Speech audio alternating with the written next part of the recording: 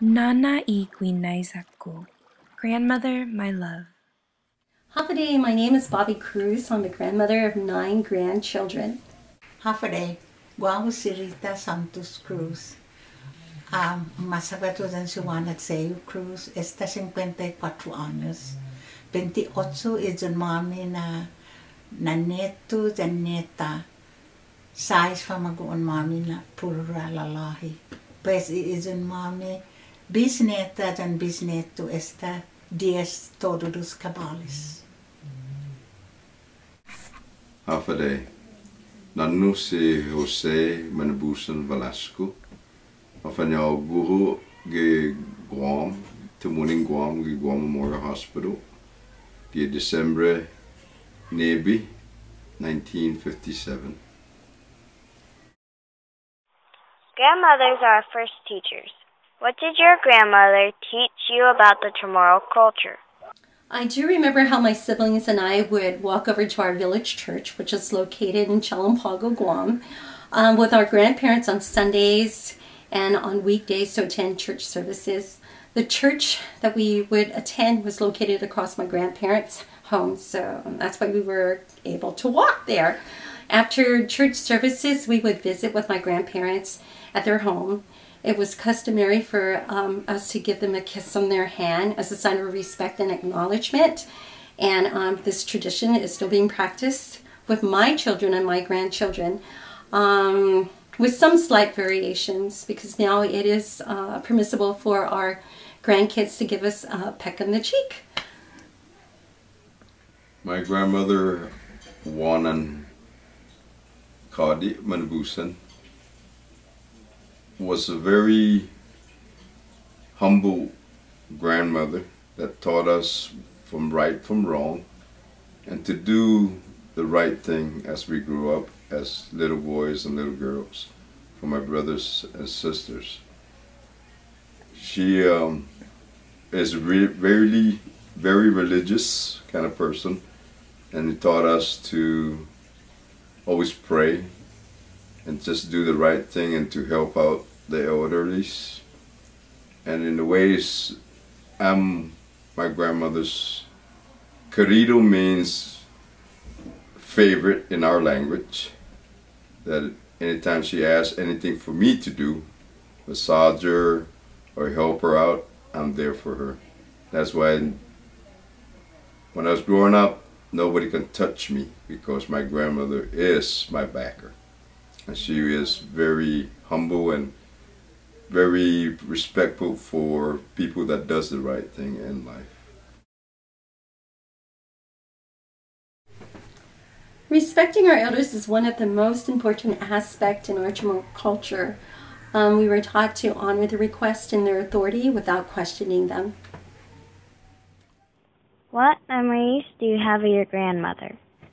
When I was younger, I would remember those times when I would watch my grandmother as she takes down her hair. She would always wear it up in a bun, and she would use what we call a comb. It's a piñata is what it's called, to pick her hair up in a bun. But I watched her several times where she would have her hair down, and her hair was extremely long, gray, and beautiful. And that inspired me to wear my hair long for many years. And I also had my 3 daughters wear their hair long because I just thought it was just something that was so beautiful, and it's a traditional thing for what we call ourselves chamorritas from Guam. The women in our island would always wear their hair long, and that was one of their pride things to do. And I just thought it was something that I really will never forget, watching her caring for her hair. Grandmother was a great inspiration for me. I hold her dearly in my heart because she was the matriarch of the family wealth, you know. She makes sure that it is handed down to all the women. Back in the days, it was the women who really hold on to the family wealth. It is not the husband. So I'm sorry to say that, but because that's how I was brought up, that's what I am carrying on to this day. It's just so sad that I don't have any daughters at all, but I have passed it on to my first granddaughter. And Serena has been very instrumental in carrying up our family's wish, you know. And since he has already a daughter, Lohi and Venetia are now on the top of the great-grandchildren, which are girls and their daughters. So of course, you know, that tradition has to be handed out to them so they can spread it out to the other members of the family. Back in the days, that was really hard. Things were not really up to what we wanted as a nation, because right after the war we were not allowed to speak our language at school. But how do we keep our language going and alive? Is by speaking it at home. No English language is spoken at home. It's all Chamorro, so we make sure that we know our Chamorro language and that we keep our culture by our parents and our grandmother teaching us how to pray the rosary in Chamorro, how to say the novena in the days that we, as we move on, you know, even speaking Chamorro, looking inside the mirror is better than not speaking Chamorro at all. Why do we do that? Because we don't want our language to phase out. We want to keep it, we want to pass it on to our children and our grandchildren. So right after I got married, we started raising our family, me and my husband, so we make sure that we speak Chamorro. All my brothers and sisters were lucky because we learned the language when we were growing up. My grandkids and my kids, Joey, Selena, and Anna, learned it when they went to school because they were losing the Chamorro culture and the language. Because their generation, they don't teach them that, they teach them English. And that's what we learned in school when I was going to school, in high school and elementary, is English. Because that was our language we were supposed to learn. But I'm proud to be a Chamorro and I learned the language. I don't write the language, but I can speak it pretty fluently. I can teach some of my kids the main, like half a day is how are you, total Malik is everything's okay.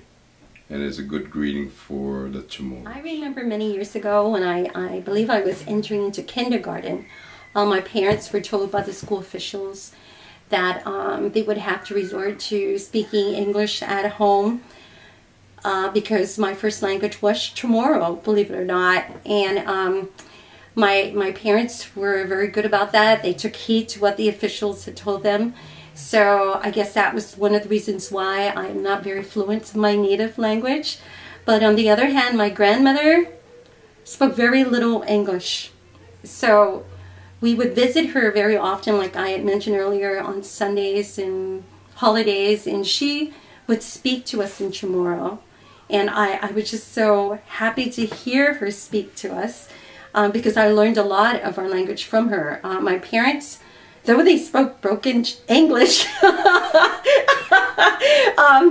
my grandmother took it seriously when we were trying to speak and, you know, conversate with her in Chamorro. I would say things, you know, incorrectly and she would correct me and she would not poke fun at me or anything, and I really, really love her for that. And she never discouraged me when it came to speaking in Chamorro. So I'm very thankful for her for inspiring me to continue on and having faith in myself and her language. Grandmothers are carriers of culture. As a grandmother, how are you passing on our Chamorro culture to future generations, especially your grandchildren? Panogi Chamorro, Purita Nosa, Cantaran Tunonya di todo lugar. Para honra, para gloria, a vida isla en paz.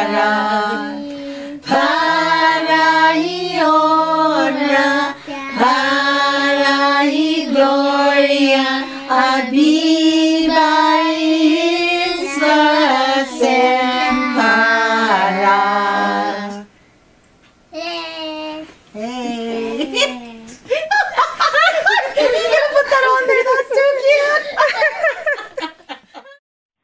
If you could thank your grandmother today, what would you say?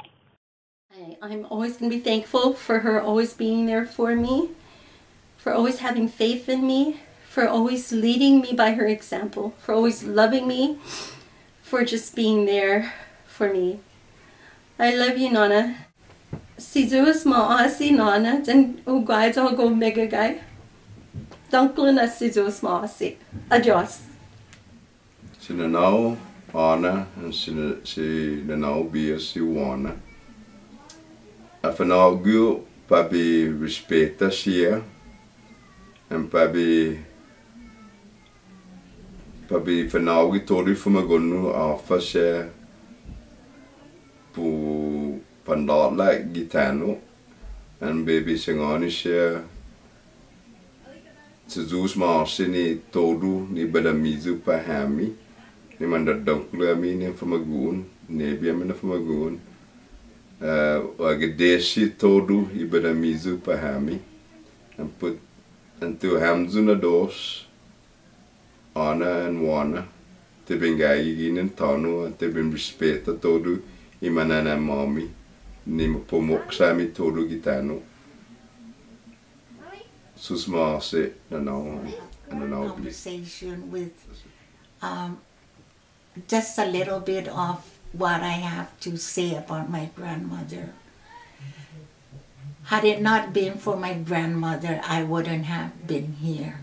And I just thank her a lot for being what she was, you know, and for giving me all what I am.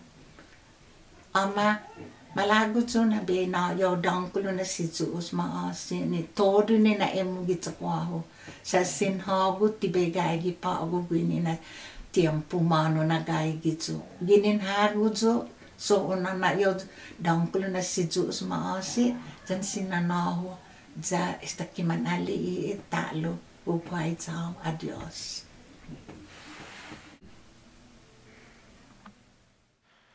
Nana, you are my teacher, my leader, my elder, my language, and my strength. Nana Guinaiya-ku, Nana gef paguham, Nana ugwaiza hau mas kada ha'ani. Dunkulo nasi Zeus maasi. Grandmother, my love. Grandmother, you are beautiful. I love you more with every sunrise. Thank you for being the carrier of our culture.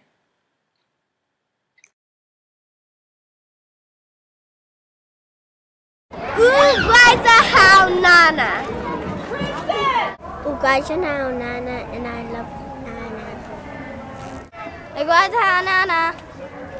Ugwaiza how Nana. Ugwaiza how Nana. Ugwaiza how Nana. I